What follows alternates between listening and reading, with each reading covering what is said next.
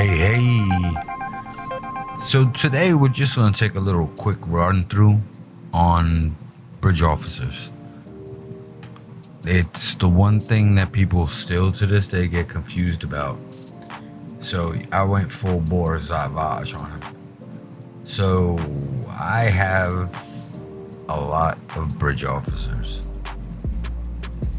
I'm going to start showing you the setups and what to look for the best match, at least in your opinion, for ground or for space. Alright, so this is an Orion, Jem'Hadar, Reman, Weyoun. So if I look at my ground guys, right, we'll go through them one by one. Now, you see all the traits are ground traits. All the traits are ground traits. All the traits are ground traits. And my tack, and all the traits are ground traits. And he gets a bonus to melee. So, he has a melee weapon.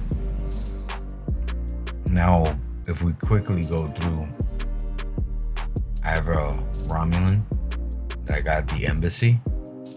My second tactical officer is also a Romulan that I got at the fleet embassy. Okay.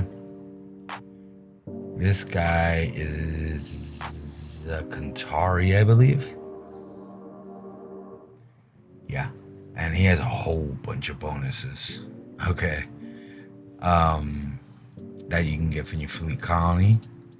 And the last two are Jem'Hadar, which are the second in line for damage after Romulan officers. So I just wanted to provide a quick overview on some of these.